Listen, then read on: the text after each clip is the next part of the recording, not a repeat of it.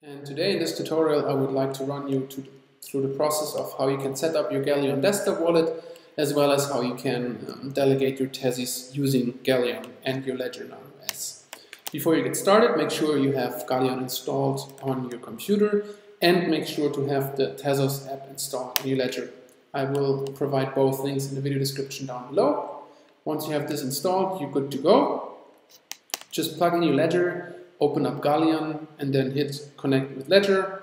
You see the selected path. If this is the first time you're setting it up, it's totally fine. You can leave it as it is. In case you want to change it, you can do so by hitting settings and then going down over here and choose a different path. But worry not, if this is the first time you're setting it up, you don't need to do anything else other than hit connect with Ledger. Then on your Ledger, it will ask you if you want to provide the public key. Since this is the first time, it will create a new public key for you.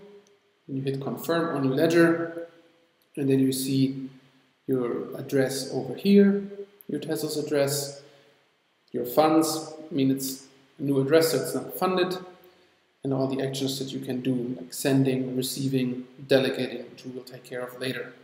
First, we need to fund our address in order to delegate, and there you need to, wherever you bought your tezzies, I did so on Kraken, go over to Kraken, copy your address, and then send it over. Alright, it took about 3, 4, maybe 5 minutes until the funds arrived. You can just hit the reload button over here until you see the balance that you sent over to your new Tezos address. Now from here it's quite a straightforward process in terms of how to delegate. Just hit the delegate button over here, and then you can paste in the baker address, the address of the validator you're choosing in here. So I'm choosing my favorite baker, namely Staking Facilities. To get their address, just visit their website, stakingfacilities.com. Scroll down to Tezos. Hit stake Tezos, or alternatively you can directly visit stakingfacilities.com/Tezos, then copy the validator address by hitting this button, pasting it in here. You can leave the fee at low, doesn't really matter at this point, and then change delegate. Since you're using a ledger, you need to confirm this on your ledger, so always check what you are confirming. On your ledger, it tells you what type of transaction you are sending, because you're not sending tokens, you're delegating, and then just hit confirm once you made sure it's the right address and so forth. Yeah, and then it shows you successfully updated your delegation update. And after a while, once this successfully went through, now you can see here that the delegation transaction is still pending.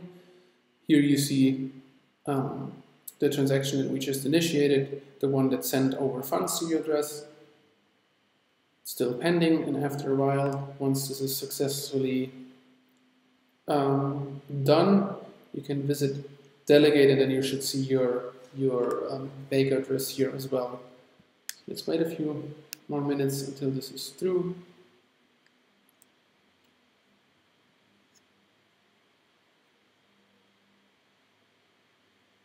You can hit the update button again if you'd like.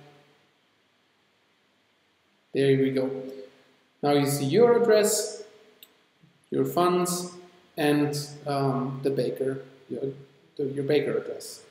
And that's pretty much it. It's a pretty straightforward process. Galleon makes it really easy. It's quite a charm to use it. So if you have any questions, just join our Telegram or drop the comment down below, and I'm looking forward to see you in the next video. Thanks for watching.